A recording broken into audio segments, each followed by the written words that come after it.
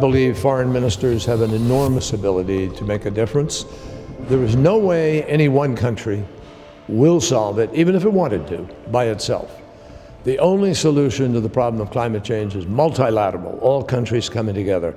That requires foreign engagement. It involves foreign policy.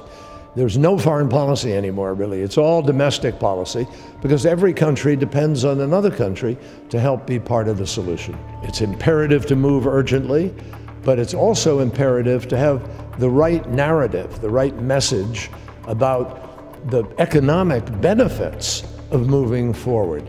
This is good policy, good national security policy, good economic policy, good social policy. It can address all of the concerns we have about migration, about threat to food, human rights. Everything is involved in dealing with climate change. And if the foreign ministries will come together like that, we have great possibilities.